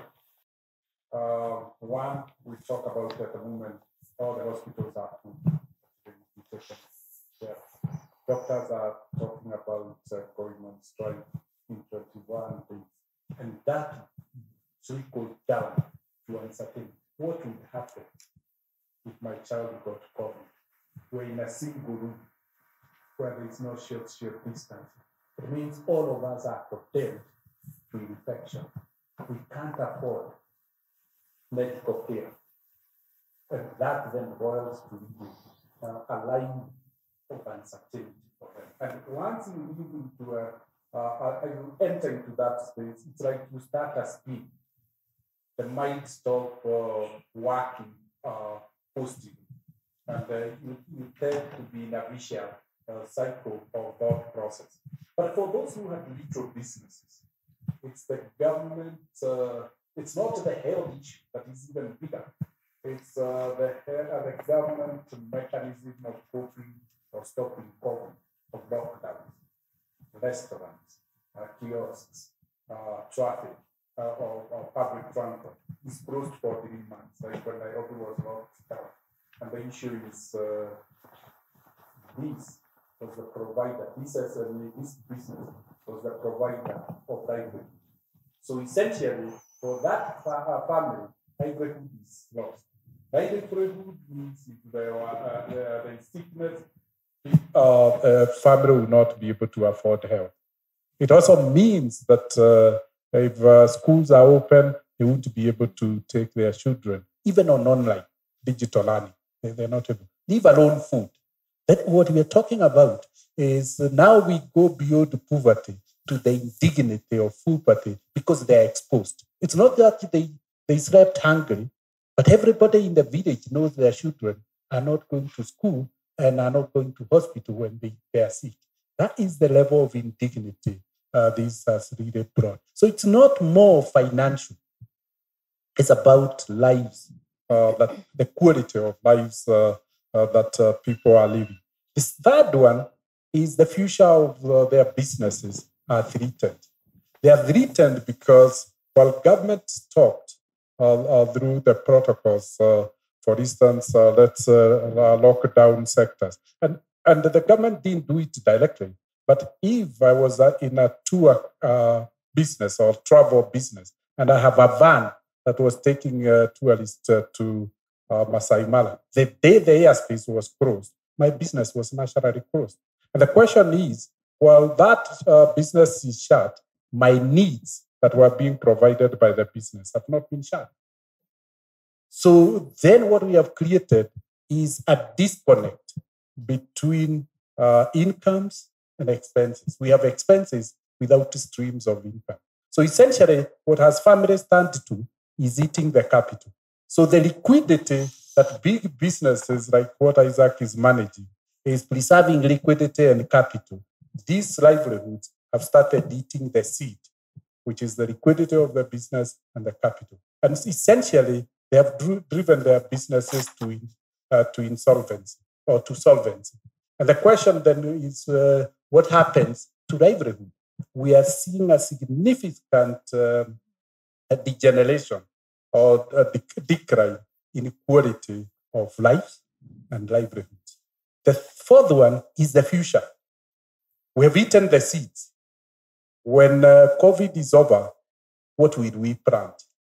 The question is, again, so essentially, COVID might be with us for a year or 2 or 3, but it might destroy generations because the savings that took families 3-4 generations to build are being wiped by consumption. And if the businesses are open, we have seen the disposable income, the consumer power has already shrunk significantly, and we can see it on all transactions. But the question is, they can't make break-even point. The businesses can no longer sustain the quality of life that family. So that is the scenario. And then it becomes worse. If those who are living on little had supplemented little by borrowing, and the bank might be kind and generous and provide even a 1-year moratorium.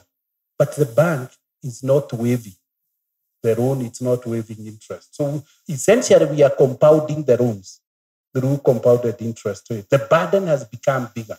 So when the environment changes after a year, the bank knocks on the door and says, it's time to start paying. Again, we'll have that crisis we experienced of already talking, I don't borrow because they will come even for my right.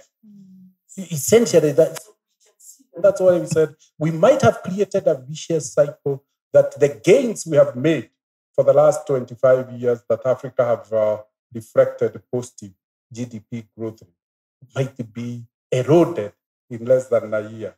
And I have no doubt we have lost 5 to 10 years of progress in terms of development. Let me stop there because I'm sure Isaac wants to make contribution. He's looking at me as if, James, why are you holding the mic all through? Thank you. He'll get its chance. And I just wanted to just get Deborah to sort of, echo and get her insights on COVID-19 and how she's seeing it playing out in terms of Safaricom. I mean, I really want to see it and get a good sense of pre-COVID, what were the patterns of interaction that Kenyans were having, for example, with M-Pesa, which is known around the world. And then post-COVID, what is that looking like for you now? I think James has really made some interesting points around the long-term asset destruction that we're seeing with people sort of eating the seed, as he said. In your view, given the massive sort of user base that you have, what have you been seeing? I think when you look, I mean, without question, COVID has had significant and detrimental effects to economies, to livelihoods, to lives, globally and locally. And when you look at it from a perspective of pre-COVID and post-COVID, let's say from an M-Pesa perspective, you always have to look at it on 2 dimensions. The economic impact, for simplicity, I look at it in quarters. From an economic perspective, from April, May, June, the government, we had a lockdown imposed because health had to come first. So there was a lockdown at that particular point. Curfews were also introduced. which meant economic activity significantly contracted, as Dr. Mangi has mentioned over here, significantly contracted in that period of time. And we had to respond from a perspective of seeing how positively impact livelihoods against that challenge. And that's when the zero tariffing came into play. So, for example, on M-Pesa, peer-to-peer transfers, anything under 1,000 shillings was zero tariff. On the merchant tills, Lipa na M-Pesa, also under 1,000 was zero tariff. Bank to M-Pesa transfers were zero tariff. And we also increased the limit from 150,000 to 300,000 on daily transactions you could transfer on a day in M-Pesa. And I guess the question is, what was the impact of that? In the first quarter, I mean, there was a literal standstill and stagnation in that period of time where it was driven by fear, insecurity. People didn't know what was happening. People could move. Economic activity slowed down significantly in that period of time. From a customer behavior perspective, because people were looking at a more contactless life, you saw people shifting into M-Pesa to enable contactless transfer of money. But also the economic impact meant that there was less activity to transact against. So in the first quarter of April, May, June, from a transactions, the volume of transactions on M-Pesa remained pretty much similar as the quarter before. It was about 2.3 billion, pretty much similar because transactions were fewer, people had less to interact with them. We also saw, so that was the first quarter. As we went into the second quarter, Kenyans began, there was a bit of easing in terms of the lockdown. Economic activity began to pick up. It will never go into the stage of where we were before, but what began to happen is people began to try and identify a path to the new normal or to this next normal. And that we began to see in the second quarter. How did that show up? Use of M-Pesa continued. People now began to actually adopt more M-Pesa.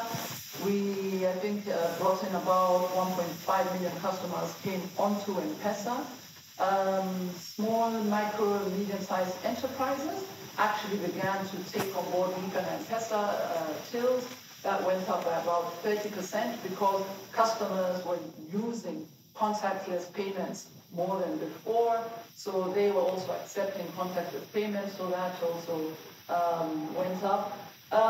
And also, quite importantly, because of the free transactions from M-Pesa into banks, what happened is merchants, for example, will go to the nearest M-Pesa agent, which was maximum 2 kilometers away at most. So they would actually take whatever cash they earned and deposit it with the M-Pesa agent and actually get the deposit on M-Pesa and then transfer to their bank. We started noticing those kind of trends. So in the second quarter, as people began to slowly rebuild into the next normal, or whatever version of the next normal it could be, we started seeing an upswing in terms of the volume of transactions. That went up from about 2.3 billion to about 2.8 billion. The value of transactions also went up because M-Pesa into banks, for example, increased. So that went from 8 trillion to about 5.2 trillion in that quarter. And also the number of customers on M-Pesa did go up because more and more entities were beginning to use that. But then the numbers may seem a bit inflated. It was important to recognize that by the time you're zero tariffing, what would happen is if I was an individual who before I would send 3,000 shillings, I would now send 1,000 3 times because of the zero tariff. So that the numbers feel a bit inflated because of that, but it's the number of times people began to shift money. So as Dr. Mangi rightly calls out, we're beginning to make a path into the next normal. It is nowhere near where we were before pre-COVID, but I think what Kenyans are beginning to do here is beginning to try and get behind economic activity in order to enable lives and livelihoods to move forward. Thank you. And I think that's something that we've certainly seen in our analysis, the different ways the different sectors of the economy have been affected. And so I just want to ask you, Isaac, this macroeconomic shock, such as COVID, how is it showing up in the banking sector in terms of the portfolio management? Of course, Dr. Mangi mentioned some of it, but what are you seeing in terms of the assets that you manage? I think that from a broad portfolio perspective, Dr. Mwangi, I think, nailed it in terms of the credit impact and what that shows in the longer term implications to business. But I mean, principally, one of the things we are seeing is we having to restructure a lot of facilities. And I think if we look at the total industry restructuring, close to about 40% of all portfolios have actually had to be restructured, especially because a lot of businesses were not generating enough cash to be able to pay their loans. So that I think was the first immediate cause of action. As things opened up, it is eased up a bit, but I think the challenge is that the impact on some, if I take the tourism sector, for example, which from a broader business perspective has a long lead to recovery. And so if people cancelled their tourism activities this year, likelihood of them booking again will most likely be towards the end of 2021, which will then begin benefiting 2022. So the recovery for those types of industries is going to be much, much longer. And for us as banks, having given some of those customers, let's say, time off from paying their loans, they are not going to recover very, very quickly. And so the expectation basically is that we will have to look at further restructuring action for some of those businesses. So that's really the biggest impact we see from a business point of view. Transaction volumes have also gone down in some cases because the recovery, if I take the restaurant business, for example, typically if you had a 100-seat restaurant and you turned it 3 to 4 times in a day, today you are operating at about 30 to 40% to be able to recognize the social distancing requirements, which means that you need to turn it over close to 10 times to make the same amount of money you are making in a day. But the reality is that you have to close by 10 o'clock, which means that by 8 o'clock, a lot of your staff begin leaving the facility. So last orders are at 10 o'clock. So the very, very fundamental changes in business, which has got to take place to ensure that for the same amount of spend, and I think Dr. Mwangi put it aptly, the costs are not disappearing, but the revenue is disappearing. Where it disappeared, it is now coming back, but not coming back to a level where it can surpass the cost. So all businesses are having to adjust with that kind of challenge. And I think that for us in the banking industry, we feel the biggest impact of that much, much later. I believe that what we are seeing at the moment, if you look at third quarter results for most banks, you will see that the level of impairment charges has probably gone up about 3 or 4 times what it was the previous 3 quarters. I expect that that position is actually going to worsen into the future. It won't get better.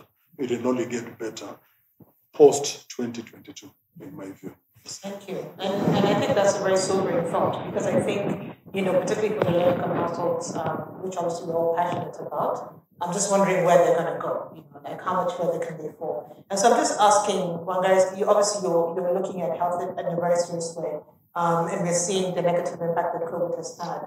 I'm just wondering, what ideas do you have really around health financing? And I'm not talking just about COVID, because I don't know how much you just can do there.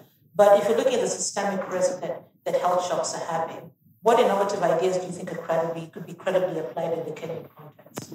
Yeah, thank you for that question. Innovative. I'll choose a different word as opposed to innovative. Perhaps it's innovation in itself, depends on how you define it. The role, as I had said in my earlier comment, it needs to be critically clear to all of us who is playing what role towards everybody's health. And I like the quote that Julie gave at the end of her lecture from Amartya Sen, saying individual freedom is a social commitment. The individual needs to take responsibility, and I think that's become quite clear. We have a slogan now given to us by the president: no hakuna barakoa, hakuna huduma, no mask, no service. So you must take individual responsibility up to an extent. There's a critical role for private sector, and I must recognize Dr. James Mwangi's effort with the COVID fund and all the work they've done into PPEs and such. And I also want to recognize Safaricom's partnership particularly with the call center, because that is something I was involved in, 719 call center, where people are calling in to get information about COVID work that we're hoping to expand. And in as much as, COVID as a global pandemic has literally destroyed millions of people's lives now, people's livelihoods and people's futures, the world came to a standstill because health was not working. So health has to work. And how do we get health working? Health financing is one arm, and it is a very strong arm, knowing that it can pull levers. So what do we do different? Beyond thinking about how we finance, we critically have to think through the cost of care.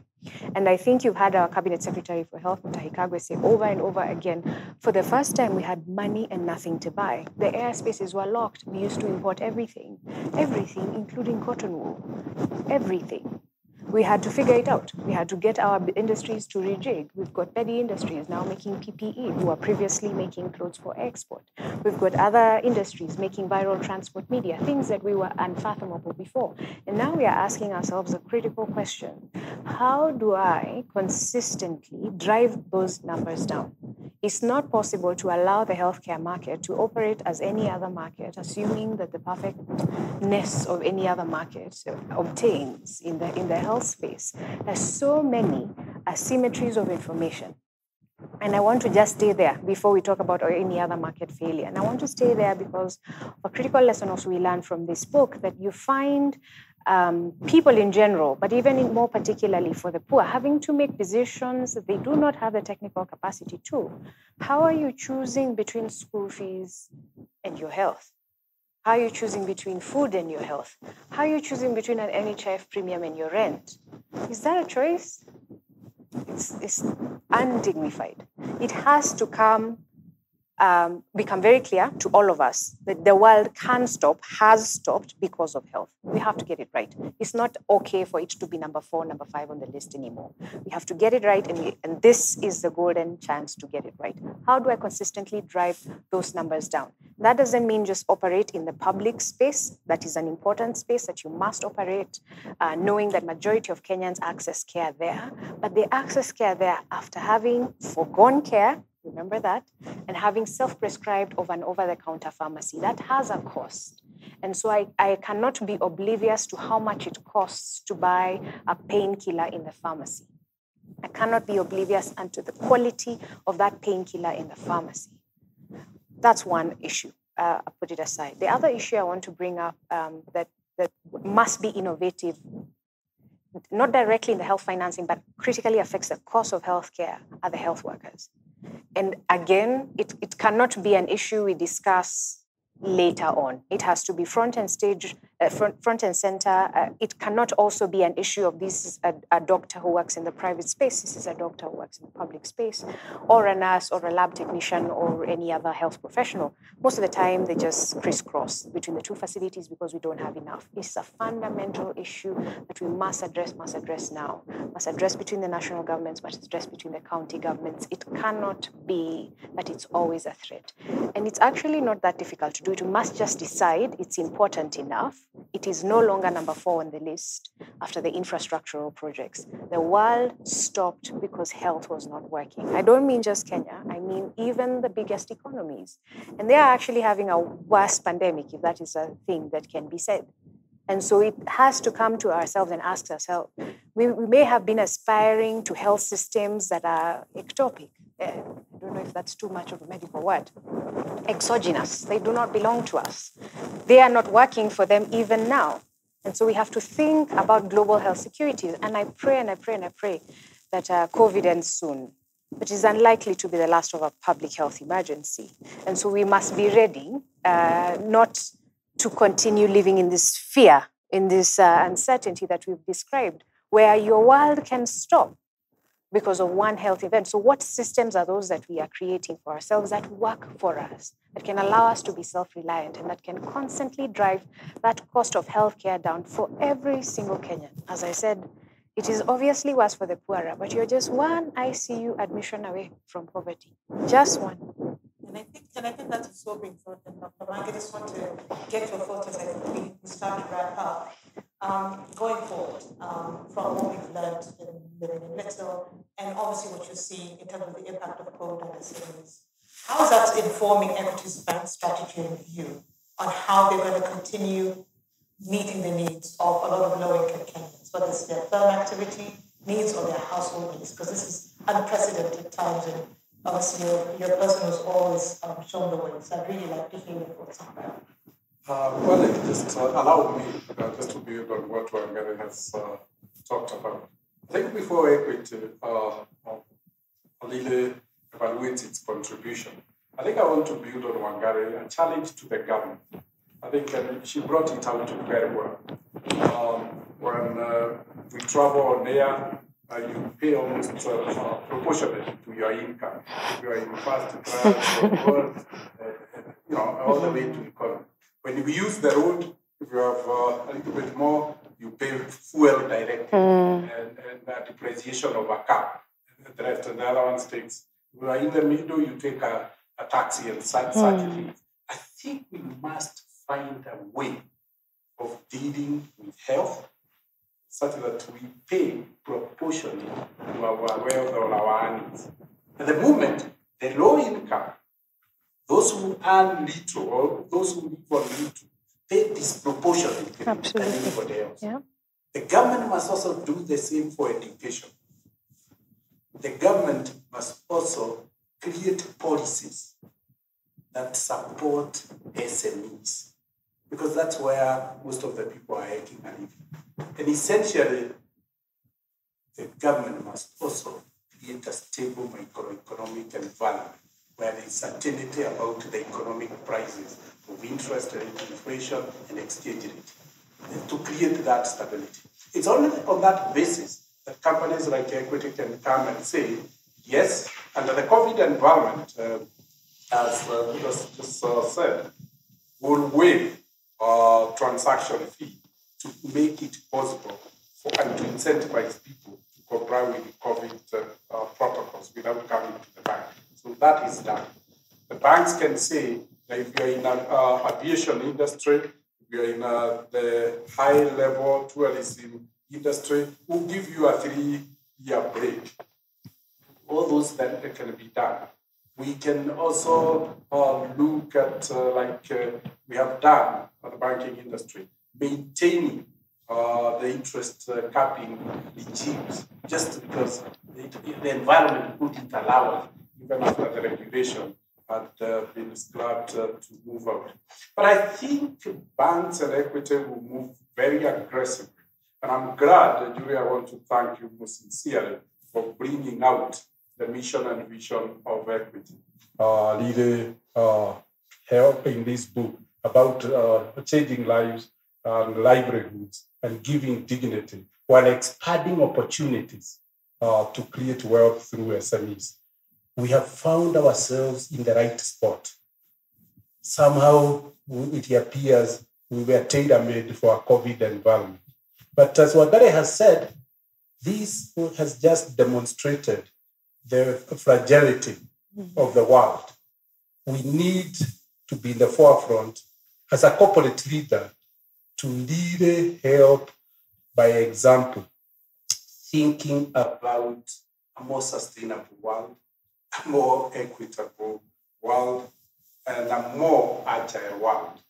I think Equity would be, and I'm glad I've signed up to Purpose First, be on the forefront to not rebuild the world, but to build the world better. We must forget the world that we found and build a new world that is better, that is equitable, that is inclusive, that leaves nobody behind, and that is agile. You can see how broken the world is. All the global value chains were broken in no time. Health was broken, education was broken. That is how fragile and unsustainable the world has become. Equity will play its role and will not be shy to put our best foot forward. And if you look at the moment, what we are really focusing on is health. And I'm glad that during this COVID, we've increased and scaled our equity Afya clinics from 5 to 30, because we have realized that there is no stable banking with an healthy population. Health is basic.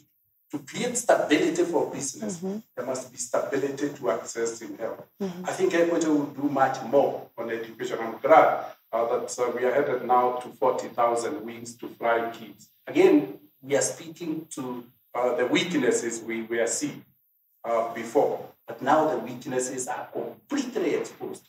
That education, health must be addressed. And so business, like equity, must all be purpose-driven, they must be mission-driven, and we must be in the forefront. And equity will be in the forefront, defining capitalism. We must give capitalism a human face. Capitalism must have feelings, and capitalism must have a soul. The pursuit of profit is no longer sustainable. We all had all the profits, but we were equipped in a broken world without anybody being better than anybody else. That is what nature has taught us, that we all must follow a capitalism that creates equality in the world.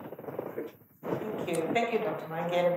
And Deborah, I also want to get your thoughts on that, sort of going forward, how you, from a Safaricom perspective, going to do things differently or do things the same to sort of meet the very dire situations a lot of Kenyans are finding themselves in. So I really want to get your thoughts, because obviously you're a leader in Kenya. The world tends to look at Kenya in terms of mobile money and the potential of digital technology and platforms. What are you going to do the same on one hand, but what are you going to do differently? Thanks for that. I think if I pick up from the theme you raised about the businesses, the SMEs and the micro businesses in the country, I think it's important to contextualize that and recognize that the SMEs contribute 40% to the GDP of the country, and they offer 80% of employment in the country. So supporting the SME environment is not a nice to do, but it is an imperative for corporate to get behind and really support the SMEs. When you look at when COVID came through effective from April, pretty much in this country, we did a study of SMEs and the micro enterprises in the country. And at that time, 27% of SMEs, there's 7.4 million SMEs in the country, 27% shut down, completely shut down. 44% did not know that they could survive into the next month. 44%. And only 8% of SMEs had access to financial support in some form or manner. 92% did not know how they were going to operate. Only 8% said financial institutions were able to provide some form of support in that period of time. And that was quite a dire situation. So what we also did was try to understand what are the top issues impacting SMEs, and top issues were access to credit, access to market, and then also really driving business efficiencies. How do they become more efficient in the running of their business? Those were the critical issues that were facing SMEs that we got into COVID full flight. So as a business, we stepped back and said, for us, the purpose of Safaricom is transforming lives. That remains the essence of what we are there for. That remains the essence of why we exist. And for us, we looked at it from a three-phased approach. There was a respond, rebuild, and reemerge. In the response stage, it was the first thing we had to do at the point where the health was a crisis, and we had to respond to just hold the businesses, and things like the zero tariff was an immediate response to ease the financial pressure. Then we're looking at now, as we begin to rebuild, as society begins to rebuild, as SMEs begin to rebuild, as businesses begin to rebuild, what are we looking to do? We're looking at actually creating or innovating around our portfolios to support the rebuild stage. And when you're looking at rebuild, businesses are beginning to think, small businesses, micros and small businesses are really beginning to think about how do they actually go about rebuilding. And we're creating tools, for example, an M-Pesa transaction tool, which enables the SMEs to actually directly order their supplies with their suppliers on or off their phone. So that really drives a sense of efficiencies. We're also providing business tools that they can use off their phones. So instead of the exercise book, where you're actually looking at how much did I make today, you'll actually have an online tool that will enable you to look at your inflows, your outflows, enable you to look at your pricing, and that really begins to look at how they improve their efficiencies in the business. And that is the support we're bringing in to enable them to actually look at how they get into rebuild. And then the third stage is going to be the re-emerge, where that becomes our new normal. And in our new normal, how do we begin to redefine the ways in which we work? And our support in that particular bit in the re-emerge stage is how do you drive more access to market? Because access to market is one of the biggest problems SMEs face. And for us, with 30 million customers on board on Safaricom, we're looking at creating things like a super app in which enterprise can actually onboard into there and have access to these 30 million customers on there. Customers can go onto the super app and look for whether it's a taxi, whether it's a border, whether it's bills you're paying. So create a super app that enables the SMEs to actually have access to our 30 million customers on. We're also looking at online commerce. Online commerce, a lot of SMEs realized during lockdown that they couldn't physically access their customers. How do we enable them? How do we create the infrastructure for SMEs to actually get online and enable them to be online quite in a very straightforward place? And those are some of the infrastructure bills we're looking at. And then, of course, there's access to credit, which will continue to be a key area that we're going to play. We've done a great job on providing access to credit to individuals, but now we're looking at how do we drive financial inclusion and financial health to SMEs. So the same way M-Pesa made breakthroughs with financial inclusion to individuals, we're looking at making breakthroughs with financial inclusion for SMEs. And those are the deliberate approaches that we're actually looking at. It's embedded in our strategy, and in the heart of our purpose of transforming lives, it is an imperative of what we see as a corporate we have to do. Thank you so much. And as you also, as I ask you for your closing comments, I just want to hear from you. What lessons have you in the banking sector learned from COVID? We also heard Dr. Wangi and Deborah, who also, interact there. But what lessons have you learned, and how that change or maintain how you interact, particularly with the low-income Kenyans who often don't interface very strongly, particularly with retail banking? Thank you very much. I think we were reading from the same script. But I think for me and for us as an organization, we have recognized that we need to simplify a lot of things. We need to simplify banking. We need to simplify the way our customers interact with us. We need to offer much, much more in the universe of things to our customers around areas like supply chain. So connecting markets has got to be a very, very critical role we've got to play as a bank. We've got to stop thinking ourselves as we take deposits and we lend and the world ends there. And even when we play that role, we must play it in a manner in which there is a value-added process which exists as a consequence of that. So we are looking at our entire business space in terms of how can we then take technology and the digital opportunities which exist in this country, recognizing that with all the successes we have, for example, in the payment space, in the lending space, and all that. If you take payment space, for example, 70% of all transactions, despite COVID, are still cash-driven. So the reality is that, for me, the enemy is actually cash. And how do you make that cash work much, much better in the economy? That is one. Secondly, how do you connect markets much, much more? On the one side, you have consumers. On the other side, you have merchants. How do you bring them together? And what assets exist in the world, or rather in our world, in Kenya and in the continent? And how do we then build partnership frameworks which allow us to create these connections, which allows consumers, merchants to merchants, consumers to consumers, to basically do a lot more with what they have in a much, much more simple manner. So I'm a retired banker at the moment, but I'm spending much more of my time looking at how you use technology and digital to create these ecosystems and connections to make banking hopefully much, much easier for Kenya and for the continent. Thank you. And finally, I'll sort of just finish with you around, we've heard from everybody that health is foundation and that it's critical. In your view, what are the opportunities that you see for public sector and private sector to collaborate in very practical ways on this? I think obviously Dr. Mwangi, Deborah, and Isaac have you've seen the private sector rally.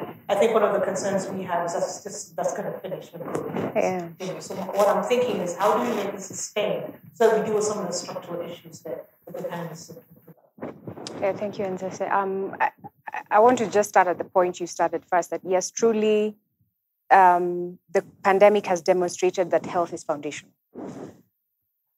We found ourselves for the first time in a situation where we don't know what is coming and nobody knows. So there's nobody to come and build capacity and tell you this is how this one will evolve. And for the first time in a fairly bureaucratic organization, we had to be agile. Very strange word for an institution like the Ministry of Health, but more particularly because of the dogma of the practice of medicine. It is very bureaucratic, very hierarchical, top down. And so how are you agile in such a space? Point number one. Point number two is that in as much as health is foundational, we also realized we can't do it alone. And here, when I say we can't do it alone, I mean government. You cannot be financier, you cannot be regulator, you cannot be provider all at once. It's not possible in a situation like this. And the whole of society approach, we talked about whole of government approach many years, but we were not as deliberate as on whole of society approaches, right from the community level, thinking about the individual in the community, in the organizations that they exist, in the Nyumba Kumis, in their religious organizations, and the religious institutions. The Interfaith Council played such a strong role in giving direction to their faithful on how to coordinate, how to carry themselves within this time. The private sector, and I give the two examples of the COVID fund that's run with the assistance of the Equity Bank. In the Safaricom, assistance is in multitudes. I only mentioned the call center, the thermal scans, the physical assistance. Hearing Dr. James Mwangi say that Equity Afya clinics grew from 5 to 30. What I'd like to hear is Safaricom is starting clinics soon, and maybe NCBA. And I'm not saying this because then government abandons, but once we share out the duties, for you, the individual, this is how you take care of yourself, and this is what the community should do, and this is where the private sector investments can go, and this is the role that government plays in terms of covering those who can't cover themselves. Then we start moving forward, because then you're not crippling the one organization to try and do everything. The last point I want to make actually goes beyond health. I think this COVID time has taught us about the indivisibility of social infrastructure. So you're not okay just because you don't have COVID. And I think this is what my fellow panelists have been trying to demonstrate over and over. And what happens to all the gains we had made on education, on access to nutrition and access to safe water? What happens to all those gains? The indivisibility of investments in social infrastructure. We found people more worried about access to food, not nutritious food, just food within this COVID time. Right? And slowly you found that the self-adherence or the self-regulation in terms of adherence to curfews relaxed. And it's not because they're not aware that the virus is there. But at the same time, you've seen Kenyans really take the responsibility of masking, unlike other countries that we know. And yes, I know adherence is to varied levels, but there's the very fundamental Kenyanness. This needs to be made into an adjective. It really is just being Kenyan, that you're taking individual responsibility to the extent that we can. So the challenge now really is on government, and I think these foundations that we've laid with COVID, they must go on in really embracing every actor in society to partner with, right? Be it the private sector, be it the religious institutions, be it the communities, to move forward, right? And this is not something we can let go. It's actually not possible to do it without them. So it's not going away. Take my word for it. Thank you so much. And I just want to thank you all panelists. Sadly, we do have to wrap up. But thank you so much, Dr. Mangi, for your time. Thank you so much, Deborah. Thank you, Isaac, and thank you, Mangi. Ask you to just stay here so that we can launch the book and have your faces in the picture. So I'd just like now to call.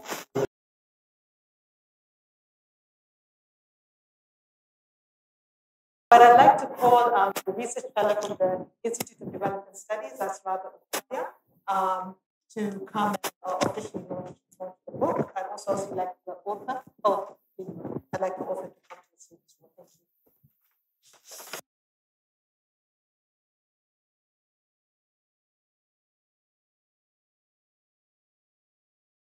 you. Good afternoon. My name is Radha Upadhyay. I'm a research fellow here at the Institute for Development Studies, University of Nairobi.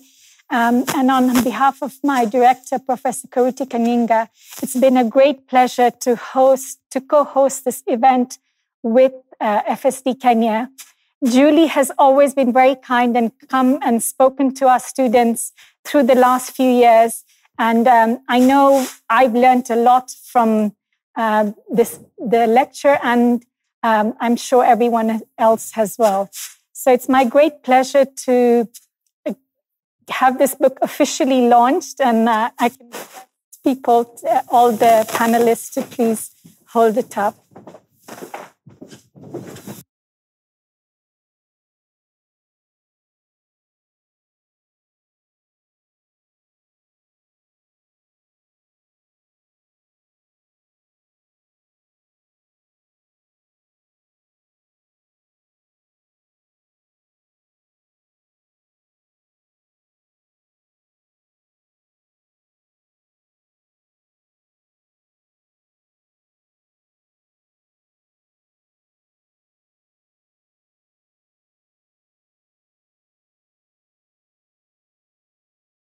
Can I get started?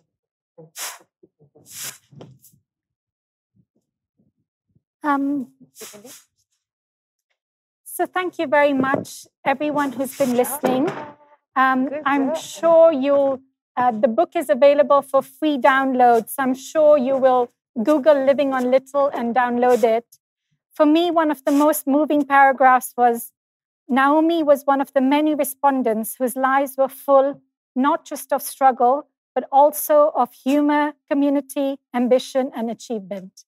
And yet, what I feel this book really shows is, despite this agency that people have, there are many systems that hold them back from really, enjoying the matunda ya maendeleo. Rightly, Kenya is loaded as the cradle of financial inclusion. Because of equity, because of M-Pesa, because of M-Shwari, we are known world over as the cradle of financial inclusion. But I think the book highlights, and our panelists have spoken about, the big challenge that still remains for having a really equitable development going forward. So thank you very much, and thank you all, and I hope you enjoyed the lecture as much as I did. Thank you.